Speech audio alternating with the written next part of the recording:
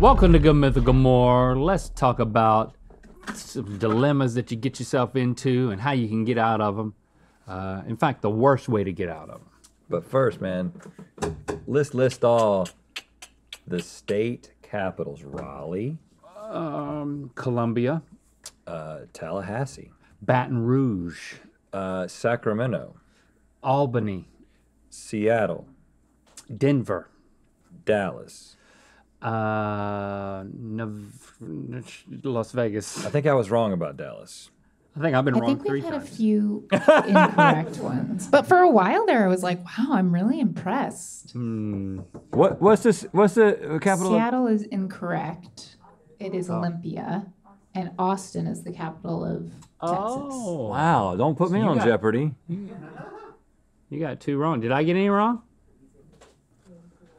I think so. But hey, but isn't Tallahassee the Carson City? Isn't Tallahassee the capital of Vegas Florida? is Nevada. Like weirdly, right? Yeah. Is Carson See, City. I was like, that's an interesting one. It's not nearly the biggest town. All right. Before we get into this, I'm gonna go ahead and tell you, because this is in my lap. Today's the last day for y'all to be able to get your very own Proud Mythical Beast Crew collab tee. 100% of the profits will be benefiting Outreach Action International. So head on over to mythical.com to get it before it's gone. Outreach Action International. Shout out. Get it. So we are going to be solving dilemmas in the worst ways possible. Yeah. So I'm going to give you a dilemma. I'm going to tell you these dilemmas Yep. Dilemma. are unusual. And then I'm going to give you 2 solutions. I believe both those solutions are going to be bad, and we're going to determine which is the worst of the 2. Okay. That makes sense. That all tracks. And yeah, Yeah. of course. Okay, here's the first dilemma. You spilled Diet Coke all over your boss's laptop while they were in the restroom, rendering it broken. Okay. So here are the solutions. Solution number 1, cover all the office furniture in Diet Coke and blame it on the weather. Oh, okay. Or We had a solution Diet 2, Coke storm, boss. It happens. tell them you were startled by a mouse, and instead of worrying about laptops, they should be more worried about wild mice. Well, these are both pretty bad. Wow. Which one? Wild mice. If you're thinking about your boss, you're thinking about job security, right? So, which one is going to ensure that you're going to? I think the mice one might be. You might have a little sympathy for that person, like, oh, you're scared of. You're scared of mice? And it's logical. Covering all the furniture with Diet Coke and blaming it on the weather. Last time I checked, like offices had roofs. And weather doesn't come in the form of colas. Well, So you're gonna seem like you are off your rocker. what about acid rain? Be like, oh That's yeah. part Coke, isn't it? I just think, be like, oh, then the boss is never gonna look at you the same if you're like, you're lying and you're like, you're making claims about the weather that are untrue. It's like, Solution number this one. employee doesn't even understand how the weather works. Solution number 1 is especially bad of 2 really bad That is dumb. solutions. That is Correct. dumb. Correct. We were correct. Wild mice. There's something that Eating depresses wild me rice. about just the dilemma itself. I think it's the Diet Coke part. I don't know. There's some. But if you're gonna spill Coke, Diet it might as well be diet. You know, doesn't have sugar. in it. Yeah. But the other stuff is also sticky. That's how we know who gonna cause the who same spilled damage. a drink in our house. If it's me and Jesse, it's gonna be like sugarless LaCroix, and it's not gonna do anything. In fact, you could use that to clean stuff up. Huh. But if I'm walking through some place and all of a sudden I get sticky foot, I'm like, oh, that's one of those daggum kids again, drinking those sugary drinks. Giving you the Are sticky they drinking foot. sodas in the house? Not on a regular basis, but on a semi-regular basis. If Shepard has friends over, Oh, what a horrible parent. they'll get, we got a bunch of Sprites, Dad. I was going to ask the soda of choice. So it's Sprite? They also do straight up Coke too. I don't. Man, I used to be we were a fiend for that mellow yellow. Your kids don't ever do like soft drinks, like when friends come over? Yeah. Sometimes, like if we have like a party, like a little kid get together, Little kid party. a little get together with the kids and their cronies, we'll throw some soft drinks in there, and then they'll linger for a while. Oh, Shepard will milk those Sprites Oh yeah. for as long as he can. You all see that boy milk a Sprite. I just thought that there was Just going hide to be 'em. like some kind of drink I've never heard of that they were into, like some kind of cool like teen. No, it's Like still all energy about drink Coke or and something. Sprite. I mean, as far as I can tell. My kids are into teas for some reason. Like we'll have- hot tea? No, like bottled sweet tea. Yeah. And My then kids went through that. there's an unsweetened the Arizona tea. tea phase. It's not Arizona, but it's like it's a bottle that's shaped like that. It's that same type of thing, but they're sweet. So I'm like, hey, there's a lot of sugar in this. You need to watch your sugar intake just so you know. I'm only worried about the floor. I'm not worried about my kids' health. Let's hear the Okay. next one. Dilemma number 2. You forgot your mother-in-law at the train station. Oh yeah, the train. I always station. pick her up at the train station. She's been waiting there for 5 hours. She already hates you from when Yeah. you forgot to pick her up last Christmas. Here are your solutions. Train station. Oh, Twinkie fingers. These transitions That on the was monitor pretty that literally no interesting. one else sees except for us. I saw it. It was like Really? this. Can you know, we- imagine two You fonts got to coming keep it in interesting. and then meeting in the middle? That's what Solution number 1. Lean into it. Since she already hates you, tell her if you weren't such a nag, I'd probably be less likely to forget about you. happened. Oh my. There's a lot of goodness. antiquated aspects to this scenario. There's a train station and there's a use of the word nag. And also just like the trope of, having a bad relationship with your mother. Oh, that's not antiquated. Trust me. Solution number 2, tell her it's your favorite yearly tradition, and if you stop it, you'll have nothing left to look forward to. Being late for somebody in the Like train leaving station. her at the train station, yeah. Yeah, this is, yeah. Oh, because you did it last year. Yeah. If you weren't such a nag, I'd probably be less likely to forget about you. Solution number 2 seems like a kind of a dad joke to me. It seems like you would say that, like to make her laugh, like to cover up the situation. Yeah. I could also see a relationship with a mother-in-law where it's like so sarcastic. It's like, if they both dish it out, then I think it could work. It's like, there is a scenario where you could call your mother-in-law a nag to her face if she can call you like a complete loser, like a wash-up, like a Wash up. like a just a total embarrassment. I think But it has to go both ways. I think the solution too could work, especially because you're starting a tradition, which is mother-in-laws really respect that. And you can also say something like, I have a religious exemption from picking up my mother-in-law on time for Christmas. And she can't argue with that. My father-in-law, he ever since that one Christmas, he's always made fun of me with sharp When he objects. saved your life. Yeah, when I fainted into his arms after cutting open a Barbie doll packaging and cutting my finger. What I should have done was I should have given it right back to him. I should have just made just as much fun of him. What did he do, though? Got a funny looking goatee. Oh. It's got a like very questionable like facial hair configuration. It's like at least I don't do that. Is it now or then? It seems like I'm doing it right now. Yeah. It's like, I mean, this was 10 years ago, but is he still doing it now? No, he's still doing it. Oh, okay. So But this it's, is fresh. but I didn't jump on it 10 years ago, and now I'm just So like this Christmas, you're coming I'm the ready. guy who has to endure the knife jokes, and it's one way. It's all in one way. It's I like, think this year you just come right in as soon as he makes fun of you. Well, yeah, look at your goatee. Whoa. She's like, well, where'd that come from? right. I should have said this 10 years ago. He didn't have a goatee 10 years ago. I don't think you can talk when you're unconscious. True. Yeah. Right. Yeah. You're on his He and I, side. we have something. He wanted to make sure I delivered that joke to you. Yeah. All right. That's good. I like that. I'm going with solution number 1 being the worst. 2's not bad. No, I'm liking number 1. Just call a spade a spade. Okay, we're split. Call a nag is actually good, so I have to go with number 2. You were playing hide and seek with the kids you were babysitting, but fell asleep. And one of them spent the whole night locked in the fridge. Oh. He's okay physically, but now he thinks he's a piece of American cheese. Okay. He's okay This physically. is very specific. I mean, would you be okay physically? The don't fridge think so. is it's about 40 degrees, probably. You could spend all night in there, yeah. I mean, it's not good for you, but you're not gonna die. What about oxygen? It's got a magnetic seal around that puppy.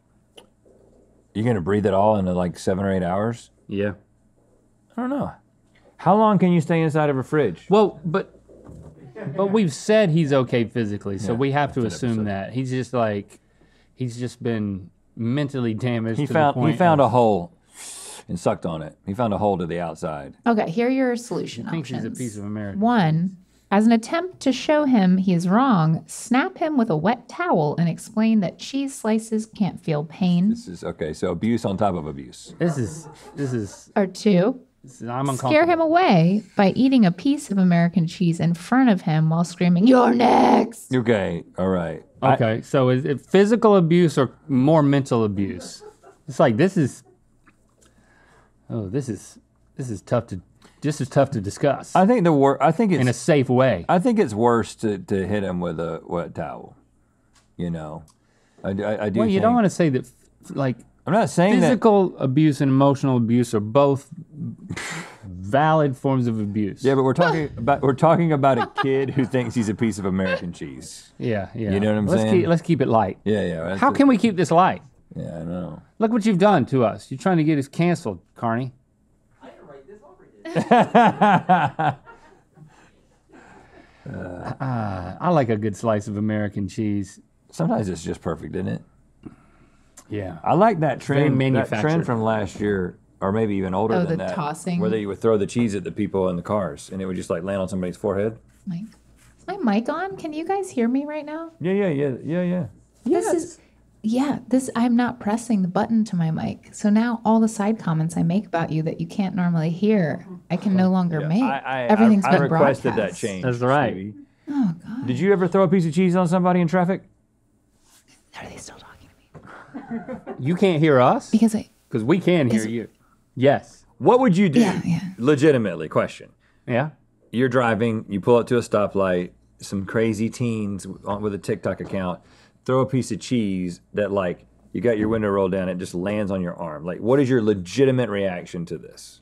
Your camera's on. I would like to think that I would pick it up and eat it, but I would be angry, and I would, I'd flick it back at him before I thought about it. You throw it back at him. Yeah. Because eating it would be awesome. But if I knew I was being filmed, boy, I hope I wouldn't do that. Because it's like, it's like, there's that guy from the internet, from the thumbnails, getting angry about his slice of cheese on TikTok. Yeah, right. Oh, man. No, he's such a moron. I'm abstaining from this one. I'm not falling into this trap. I'm saying it's worse to hit someone with a towel than it is to intimidate them with a cheese threat. That's just my personal philosophy. Next. Oh, am I gone again? No, I'm still here. Okay. That's cool. You're sounding a little cray-cray right now, Stevie. Do I sound okay? See, this is the thing. So now I sound louder, right? I am sounding crazy. Aren't It's I? all in your Talking louder. It's all in your head, Stevie. Okay. Then now it's better again.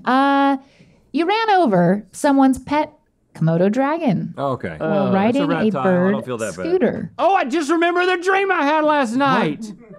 Thank you. You ran over a Komodo dragon? I found I was with a kid, and the kid was chasing one of those lizards that likes the sun around. Did the kid here. think he was a slice of American cheese? I'm about to forget it. And then we took the lizard and it became a pet, and I took it to a party, and we got out of the car, me, this kid that I do not know, and his little lizard, and then he gets out of the car and he runs to the party because he's like 7 years old or something. Right. And then I looked back and someone had stepped on the lizard and What are the smushed chances? the back half of the lizard. like not just his tail, but a little bit of his legs too. Like he's not doing well. And he's not doing well. He's like flopping around. That's not growing back. It's it's too much to grow back. He's flopping around and struggling, and I'm like, oh my gosh, this kid that like When he comes out of that party, I think it was my kid, but it wasn't one of my kids. It was like I had another child. Yep. That really cared for this lizard that we found, and here it was half dead, like literally the back half of it was smushed. It was like one of the sperms that didn't make it. And I was feeling like, is it gonna come back? And like, it was a horrible dream. I can't remember what happened. Thanks for reminding me. That's all I remember. I mean, but he wasn't coming back from that. Well, in this scenario, yeah, you've killed this kid's lizard. This Komodo dragon. Yeah. That's I big. know what that feels like. I felt it in my dream, but I wasn't the one who stepped on it. That's your different. solution options are: one, using finger quotation marks, say, "I'm sorry for accidentally killing your totally normal pet." Or two, remind the owner. Now we're calling. Oh, okay, it's not a kid, I guess. Okay, remind the owner that it is illegal to own a Komodo dragon as a pet and perform a citizen's arrest. Oh, you're going as far as citizen's arrest. Well, you know, I mean, I hate to bring it up, but I did run over a family's dog, and they were all in the front yard. And I was there. It was a bad day. It was a real bad day. But it wasn't his fault. Just so you know, it was not his fault. It was not driving recklessly. It just ran out. It came like out of the periphery. It's nothing I could have done. We were in junior year high school, maybe sophomore year. Yeah. No, I have my license, so I didn't get my Junior year. license till junior year. And it was just like, it was awful. Why did you bring that up? Because that's what I know what this feels like, not only because of my dream, and I think about that from time to time. Yeah, I know. It's like I try not to. It was bad. And like we went to school with a girl. Yeah. Like she was one of our classmates. She was a couple of years younger than us. She wasn't mad though because it wasn't anybody's fault. Yeah, it was a complete accident. It was the dog's fault. It was horrifying. It was the dog's fault, but I mean, you can't blame a dog really. It was bad, man. It was. I mean, and then so it's like, what do we do? You know? Well, the dad was just like, just go. We were like, oh, okay. So we just went. We just went. Never talked about it, except in therapy. Yep. Except every week in therapy. And I'm not even giving you the details. Yeah. Don't give the details. Yeah. I can't get them out. It gets worse. Yeah, I don't give the details. You want to hear the details? Let's talk about that Komodo dragon. No. Because watching a Komodo dragon... I mean, I'm a dog lover. Watching a Komodo dragon die slowly wouldn't be that traumatic. This is a bad more for me, guys. This is bringing up a lot of... This is dredging up a lot. Now, I will say, I feel like historically we have I'm not saying I was the victim. Clearly, the dog was the victim and the family, but like, it hurt me too. Historically, we have what I would call reptile slander on this show. I want to acknowledge that, and I have not thought about this philosophically or ethically, but I do feel like reptiles' lives have less value than mammals. I mean, there's no reason other than the fact that just less of them. I'm further away on the evolutionary tree, so less of an emotional connection. I don't know. What about birds? Birds were reptiles first, so I have even less of a connection to them. Well, no, they're more evolved than... Right, but they were reptiles, which I don't have a connection, and they went and just flew into the air. It was like, it's like now they're kind of showing off now. But so were we. I actively hate birds. We have a common ancestor with a reptile. We have a reptilian brain. Yeah, I'm saying, but so by that further away. They're further away than a reptile because they were the same as the reptile back when they branched off, and then they got feathers and became birds. And we went this way. So we're like on complete opposite sides of the tree. So you feel like a bird is further away than a reptile. You hate birds more than reptiles. I didn't think about it until right now, but yes. I hate birds more than lizards. Thanks for deflecting from me killing that dog. Yeah. Keep going with that. But that's what I'm saying. I mean, I did was an accident. He actively hates reptiles and birds. I want to acknowledge that I'm not saying I want to see birds or reptiles suffer. I'm just saying that if I had to choose between a dog or a lizard suffering, I would choose the lizard. Yeah, me too. Yeah. But I'm not the one that ran over a dog, so I mean, I can't speak for you. It's not good, man. It's bad. It's bad. You know they like. It's just. Yeah. Do you need to talk about it?